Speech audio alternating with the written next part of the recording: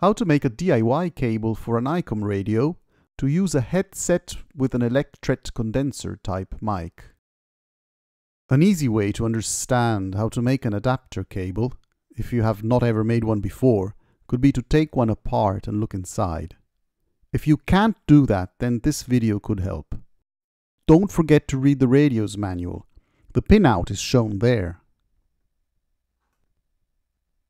First thing is that you need to know that the mic provided with your radio is probably of the ELEKTRET condenser microphone type. These need to be provided with so-called phantom power or mic input DC bias. Your radio could be providing such power by default. You will need the following: a jack connector, 3.5mm stereo with bend protection possibly, and or a jack connector 6.3mm stereo with bend protection possibly. You will also need a microphone coupler for radio devices with 8 pins, some cable, for example RG174 flexible coax cable, 20 centimeters of it for example, and shrink tubing, not shown here, of any color you like to customize your Y cable. I didn't receive any money or goods to make this video. Responsibility is yours. Good luck.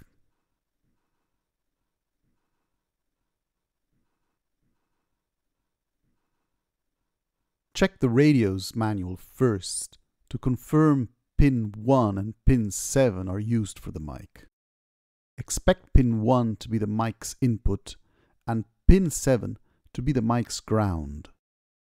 The corresponding pins are marked on the microphone coupler.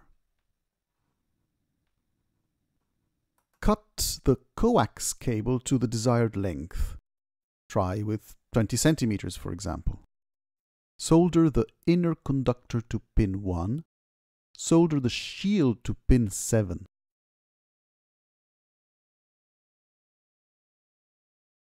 Add the shrink tubing, and unless you are soldering more cables to the microphone coupler, you could add a couple of short pieces of coax cable to allow the microphone coupler to close tightly and relieve strain.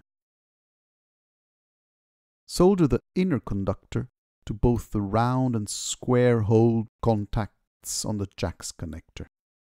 Solder the shield to the sleeve on the jack's connector. Close the connectors.